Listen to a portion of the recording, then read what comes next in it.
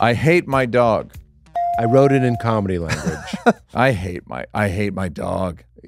That's better. I hate my dog. I hate my dog. Here's a better way and a less funny way to say it. Okay. I don't hate my dog. If I was on stage, I would say I hate my dog. It's Right. funny. My pain projects perfectly onto my dog for a million reasons. Go on. It's just hard to talk about, not really, but because we're being recorded, because people love dogs and people hate if you talk about having a difficult relationship with your dog. They don't like it. I relate to it. It's the beginning of blocks. That's my first block is dogs, which Chris Rock told me not to do. Exactly, because he knows. That he was saying because it's hacky, but I was the reason I led with it is because if you say you don't like your dog in California, you're like it's worse. You're like a gun carrying member of the NRA. Yeah. Super but right. Can I say like Judd? You're like vaguely white supremacist if you have a less than ideal relationship with any kind of animal in California. I agree. Judd had a bit about not liking his dog, and I loved it. So I was like, I know there's some people out there that, like me, that secretly love it. Yeah. That being said, I envy people that can connect with a dog. When I'm holding a sandwich and my dog with his click-clack fucking live, die, repeat nails, he's following me like one of those ghouls. I have paper on my floor right now because they're painting. Yeah. Keith has been walking on papered floors. Yeah. I used to live in a townhouse, so it's all flat now. I live in like a ranch house, basically. Yeah. So Keith walks around my house the way my dad used to walk around after he retired, where he's just like, so anything happening? Anything going on? And then just walk back to wherever he was. You've actually touched on one of them. He reminds me of the meaninglessness. He does. All you're doing is eating, shitting, licking your fucking, where your dick used to be, your balls. Like, it sucks.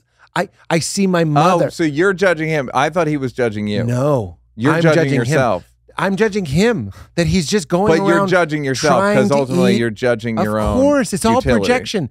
But I feel all this guilt that my mother is at home also puttering around in the same way. It breaks my heart. Here's a question. It's something I've suspected about people who love dogs. You know, when people on dating apps will be like, if you want to find me, I'll be over talking to the dog.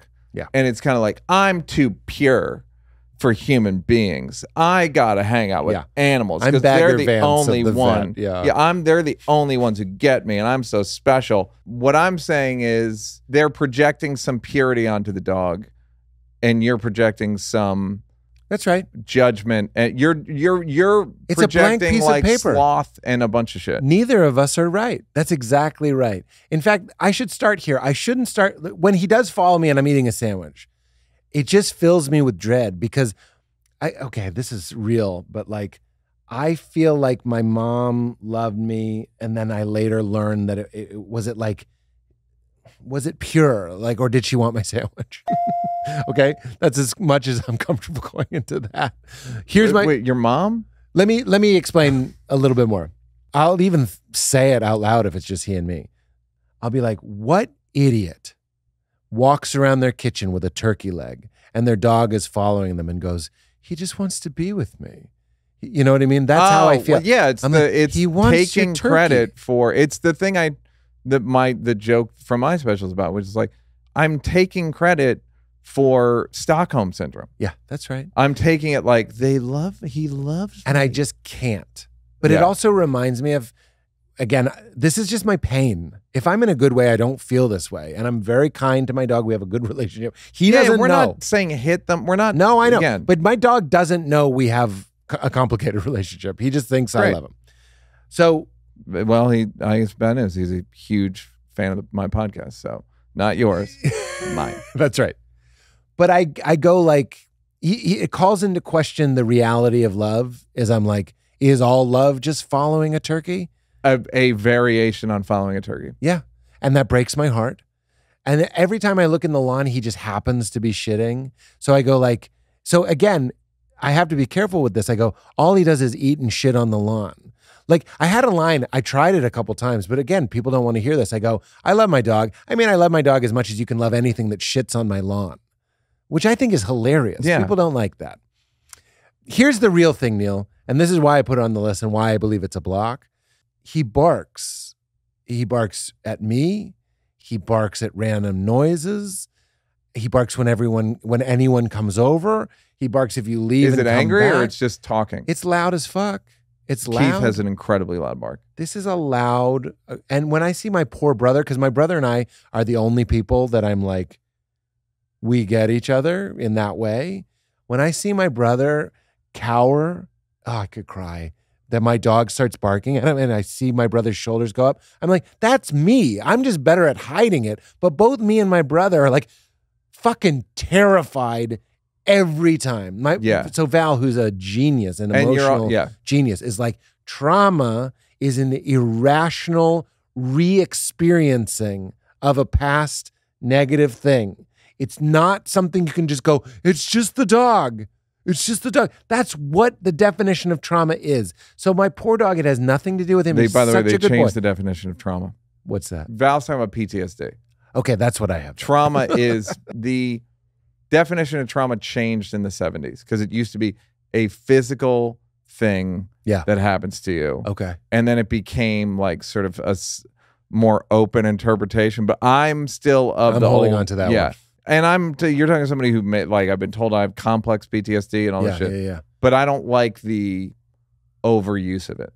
I understand. But like that's aggravating. I don't like loud noises. I don't like motorcycles. I don't like, and I don't know if it's trauma or there was a thing where maybe it's autism. I don't fucking know. I'm open to anything. But I'm with you, yeah. But I would wager for both of us, if someone could come into my body and hang out for the day. If they were you, they'd be you. If they were me, they'd be me. But I think if they could give me a report as to how their lives are versus what it's like being in my body, they would go, I can't believe what it feels like when the dog barks. I just can't believe it. And the snow that we shovel on these feelings, the food that I put on these feelings, just everyday coping stuff, earbuds, and earplugs. It's not always the dog. No, it's a not. Bunch of things. That most of my things, I would say noise is my trauma, but like also just like, so the dog got classified in my brain, and I mean, I don't have anything to do with this, as a negative thing because of the fear. And then things like, this motherfucker doesn't love me, he's just following me for a sandwich. It all gets, I can't see him. I can't see him honestly. I'll tell you when I actually believe Keith. I'm picturing Keith Robinson every time. You got to.